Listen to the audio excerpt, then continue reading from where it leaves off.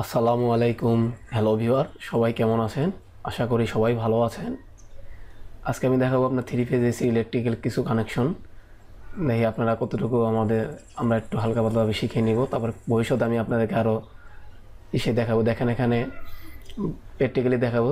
এটা হলো ম্যাগনেটিক কন্ডাক্টরের, এটা হচ্ছে থ্রি ফেজ ম্যাগনেটিক কন্ডাক্টর, যেটা সিঙ্গেল ফেজ কয়েলে চলে। এটা হচ্ছে থার্মোস্ট্যাট সুইচ। তারপরে আমি যেটা ধরে রেখেছি এটা হচ্ছে ক্যাপাসিটার, দুইটা হচ্ছে ফ্যান ক্যাপাসিটার, দুইটা ফ্যানের দুইটা ক্যাপাসিটার। এখানে দেখেন RST মানে হচ্ছে তিনটা ফেজের, আপনি ফেজ 1 ফেজ 2 ফেজ 3 দিবেন RST-তে। আর R3 প্রথমে বাম পাশে দেখেন। তারপরে নিউট্রাল 3 2 2 3 অ্যান্ড নিউট্রাল, এটি সব ইনডোরে যাবে। 3 হচ্ছে আমাদের আউটপুট রিটার্ন লাইন, এবং একের যে লাইনে দেখতেছেন সেটাও আপনার ইনডোরে চলে যাবে।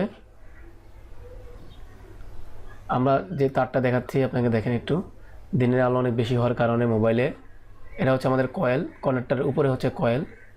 এই কয়েলে এখান থেকে দেখেন সরাসরি নিউট্রালটা দেখেন এখানে চলে আসছে, এবং 3 নম্বর যে আউটপুটটা আসছে সেটাও এখানে চলে আসছে।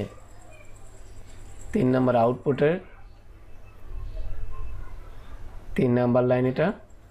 আর আমরা সবসময় রিটার্ন লাইন 3 নম্বর বলে থাকি। দেখেন এটা হচ্ছে একটা কানেক্টর, এক পাশে এর ফেজ, এক পাশে নিউট্রাল দেওয়া আছে।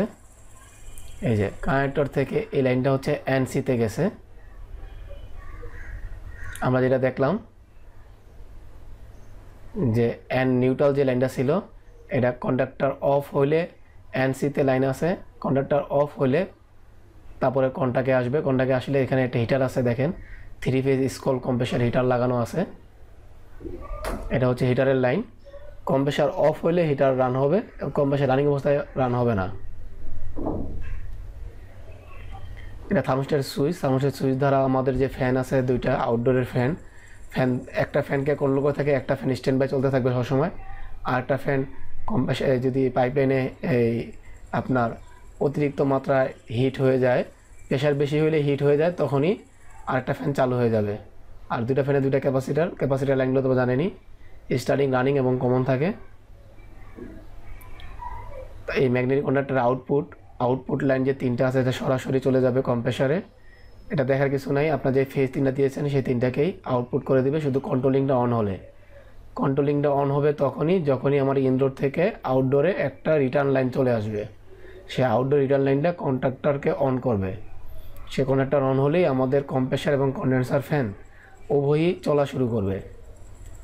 আমি কিন্তু আপনাদেরকে কন্ডেন্সার ফ্যান দেখাচ্ছি। দেখেন দুইটা ফ্যানের দুইটা ক্যাপাসিটার, সাদা তারটা হচ্ছে রানিং তার সাথে নিউট্রাল লাগানো আছে। এই যে ফ্যানের দুইটা লাইন ভিতর দিকে ঢুকেছে, দুইটা ফ্যানের জন্য দুইটা লাইন।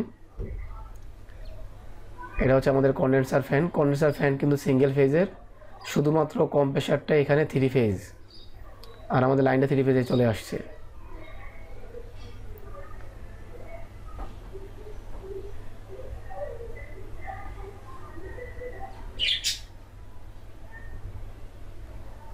আমি আপনার থার্মোস্ট্যাটটা দেখাচ্ছি। থার্মোস্ট্যাটটা আপনার ফ্যান হয়ে, একটা থার্মোস্ট্যাটের ফ্যান হয়ে ক্যাপাসিটার হয়ে চলে আসছে। এই যে কন্ডাক্টর থেকে মূল ফেজটা নিয়েছে, তারপরেই আপনার ফ্যান হয়ে চলে আসছে। এটা হচ্ছে আমাদের লিকুইড লাইন, এটা সাকশন লাইন।